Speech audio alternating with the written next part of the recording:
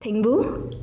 I came here after going through our newsletter iCapital and make me wonder, why have you been paying a lot of attention to macroeconomic factors, especially the global ones? Well, good that you've been reading our newsletter.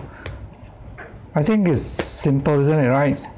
When you value an asset, whether it is securities, properties, you have to calculate a few things, calculate the intrinsic value. And to do that, you need to be able to estimate the sustainable income or sustainable earnings. And then you have to use a discount rate or interest rate to value the earnings, right? But when you want to use a discount rate, what discount rate are you going to use?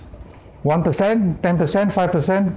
So in deciding the discount rate, you got to figure out what the underlying macroeconomic conditions are. Whether you are in a inflationary environment, deflationary environment, so that you can figure out what the interest rate or discount rate will be. So that's why we have no choice but to, because we are in a situation where the macroeconomic environment has been very unusual. You have countries that have got negative interest rate, zero interest rate, or close to zero interest rate. And then you have to ask yourself, will this interest rate regime sustain for years to come? Or are you going to get a situation where interest rates will start rising?